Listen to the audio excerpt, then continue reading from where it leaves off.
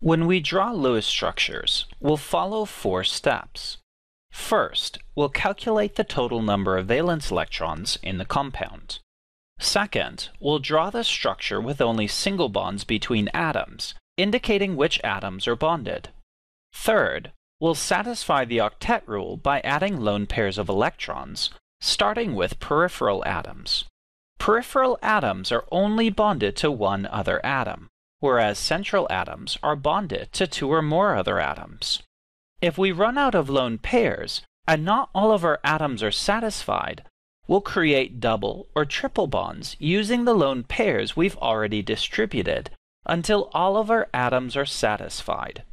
If we have electrons left over and all of our atoms are satisfied, we can put the extra electrons on the central atom if it's in the 3rd row or below of the periodic table.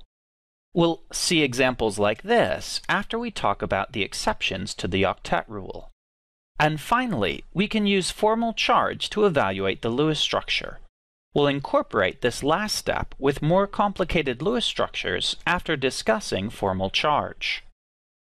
Let's begin with a basic Lewis structure. Our first step is to sum our valence electrons. We have 1 phosphorus atom with 5 valence electrons, and 3 fluorine atoms with 7 valence electrons each. Since this is a neutral molecule, we do not need to adjust our number of valence electrons for a charge.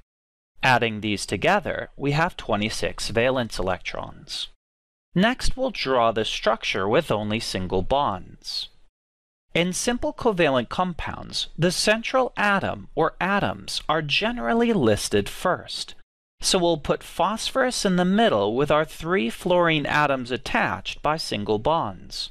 These 3 bonds have used up 6 electrons, so we have 20 electrons left.